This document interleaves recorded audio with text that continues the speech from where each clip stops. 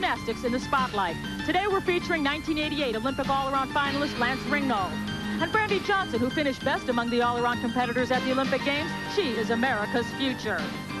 The top gymnast from the Big Eight is Patrick Kirksey. He finished first in the all-around competition at the recently held Big Eight Championships. And the winner of the 1989 mixed pairs, Wendy Bruce, teamed up with Li Jing of China for an unbeatable combination. Conrad Voorsanger, currently in 9th place in the national team, is from Stanford. He is looking to climb in the rankings. Today is our third show, and meeting head-to-head is Lisa Panzironi and Elisabeth Crandall. On the men's side in this competition, it is Brad Hayashi against Conrad Voorsanger. Conrad Voorsanger, the high-flying tumbler, is from the Pac-10.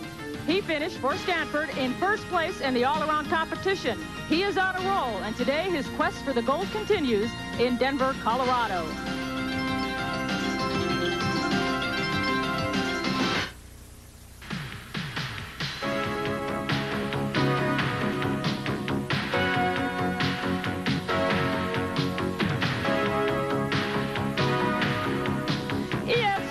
The Total Sports Network and the United States Gymnastics Federation presents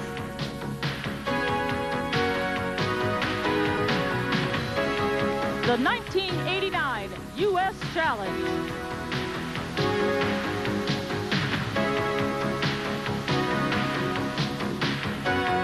Today we are focusing on show number 3, where it will be Lisa Panzironi against Elisabeth Crandall on the women's side and Brad Hayashi against Conrad Voorsanger on the men's side. Welcome to the Denver Coliseum, where we have our third show in a series of 11 Friday nights of gymnastics here on ESPN.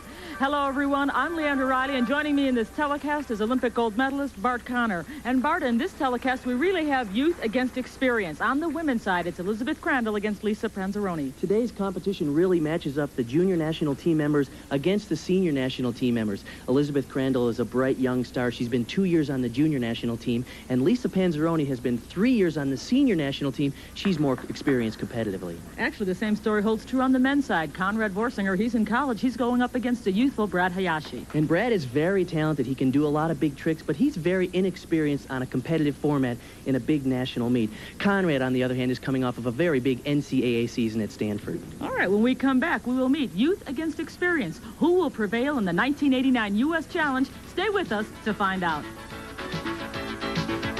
Denver, Colorado for the 1989 U.S. Challenge. If you missed our first two shows, well, here's who survived. Brandy Johnson and Margaret Hewlett both survived their competitions in the first round, and now we are looking at Lisa Panzironi and Elisabeth Crandall looking to take on either Dundas or Hagberg. On the men's side, Lance Ringnauld and Kyle Asano were the winners of our first two shows. We are now on the third show, and this is Conrad Voorsanger against Brad Hayashi.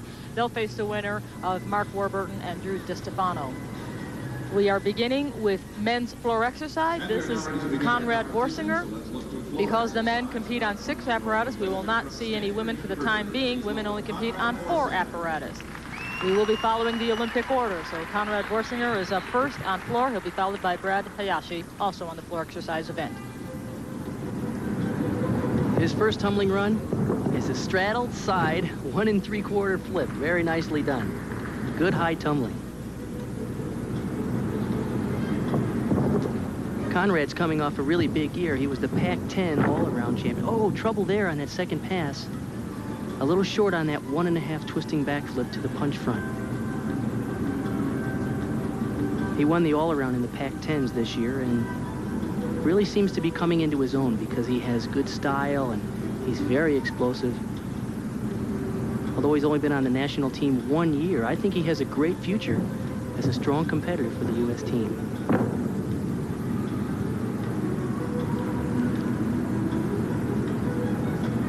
Conrad Voorsanger is 20 years old, competes at Stanford. Tuck double back. Very nice landing. Good dismount. It's too bad he had trouble at the end of that second pass because otherwise that was an excellent routine. Conrad Voorsanger from Stanford University, where he's coached by Sadal Hamada. And this is his first year on the senior national team, although he's been in gymnastics about 10 This move was years. made famous by Li Yuezhu from the Chinese team. Look at tremendous lift as he does 1 3/4 flips in straddled side position while he's in the air. Really nicely done. Now here's where he had trouble. He does the front step out, round off, back handspring, back 1 1/2, and he's a little short and a little low, so that punch front is just not able to make it. 9.20. This is a very impressive dismount. However, he really gets standing up very quickly, gets his chest up and over, and he really plants the landing. Good finish. Conrad Voorsanger of Stanford receives a 9.20 for that performance on the floor. He is now followed by Brad Hayashi. Brad lives in Irvine, California. He is coached by Ron Howard. He is just 17 years old. He's still in high school. Let's watch Brad Hayashi. Brad is very explosive on floor. He's a really outstanding tumbler, so if he's going to gain some ground on Conrad, he could do it right here. Watch this first tumbling run. Layout double. Oh! He put his hands down, which is a major mistake, but he covered beautifully because he went right into his press to handstand. I don't think he fooled the judges, but he did a good job at covering up. Look at that height on the front step out. Through front handsprings to a front with a half in laid out position. He's very explosive.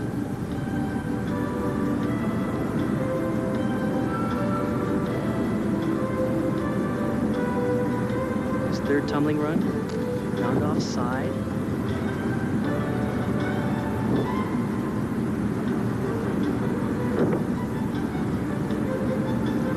Quite a bit of dance at Tertiate, full turn pirouette to the corner. And this is a move called a Y scale.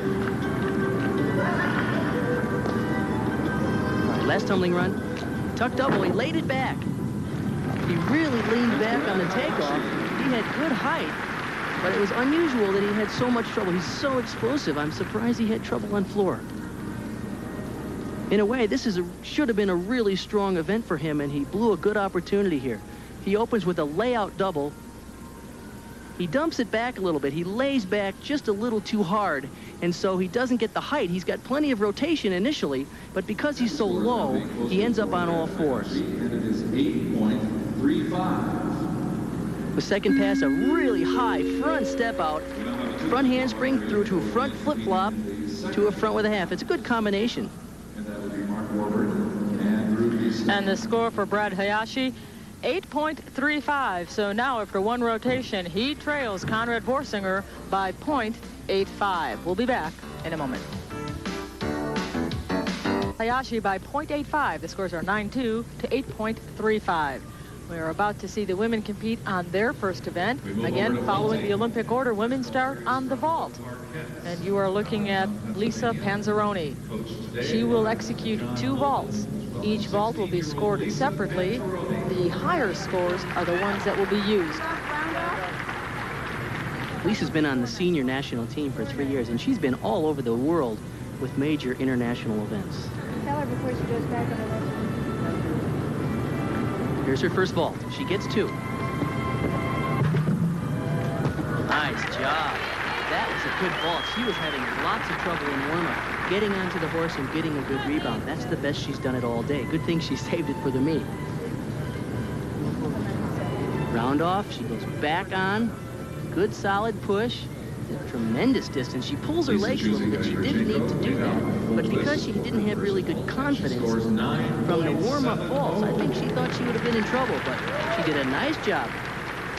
She got a 9.7 for that first vault. Now we move over to her second. Lisa Panzironi competes for Parkettes. Her coach, Bill Strauss, and of course Donna Strauss, his wife, they both coach at Parkettes, but Bill is here today.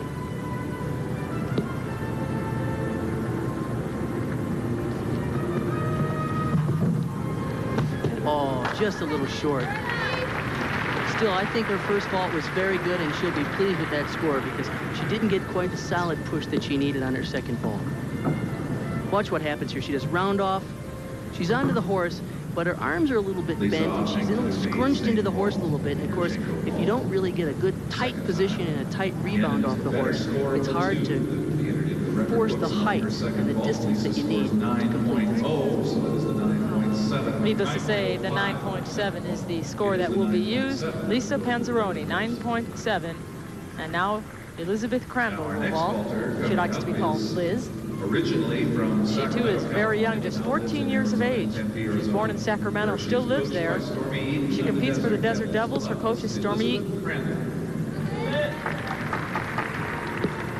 Yeah, in fact, right now she's living down in Tempe, of course, working with Stormy Eaton at the Desert Devil School. She is a very bright young girl and an exciting young gymnast. Nice job. Once again, she was having trouble in warm-ups on that same ball. Her hand placement on that looked a little too much to the board side to me. Well, she's been having all kinds of problems with the consistency. You're right. Watch what happens with her hands. She just barely gets them up onto the horse. And, of course, she does a good job at pulling the vault around.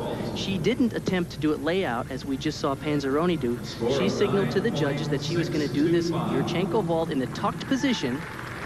And you can see she has a couple of form breaks, and she isn't quite as high as she needs to be.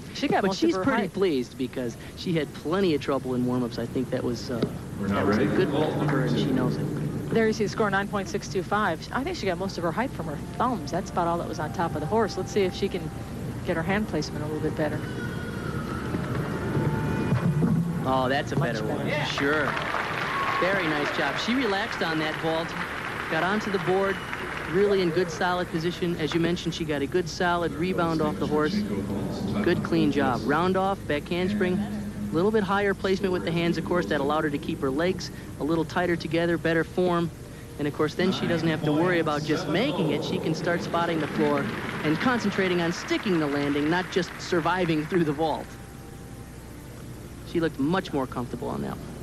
And Liz Crandall received a 9.70 for her second vault. Obviously, the higher score is the one she'll carry. And now we have a deadlock score between Panzironi and Crandall. They both have 9.7. Now let's go back to the men. They are ready to compete.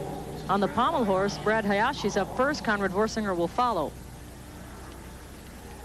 In order to keep this competition close, Brad is going to have to do a good job here. He really had trouble on his opening event floor, where he normally scores really well.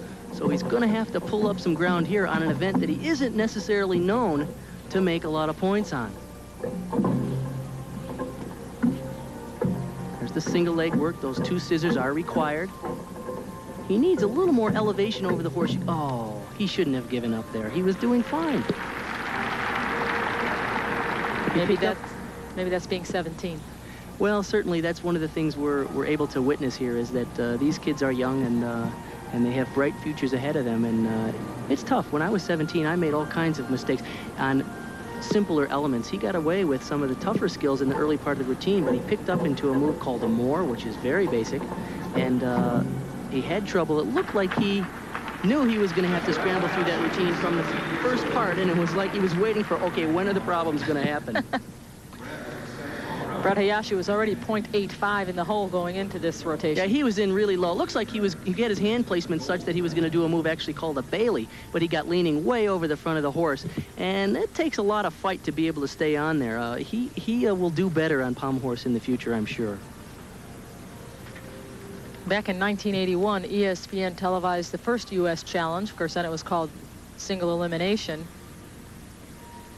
These names should sound very familiar to you. Scott Johnson, Jim Hartung, Tim Daggett, Phil Cahoy, Peter Vidmar. These are all gymnasts who competed in this single elimination format. Now you see the score for Brad Hayashi, 8.30. Of course, all those gymnasts went on to become Olympians for the United States. So when you look at these young men, think 1992. This is the pool of talent from which the U.S. will draw.